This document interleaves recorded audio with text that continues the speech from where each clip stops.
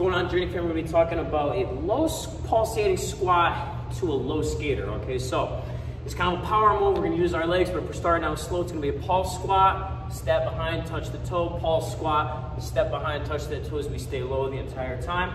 All right, now for that extra power, hop it, hop it, hop it, hop it as we stay low the entire time, head and chest up.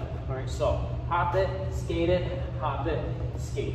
Now, if anybody needs to stand up on this one, we'll do a squat, tap over, squat with a tap over. All right, that's what you got. Good luck.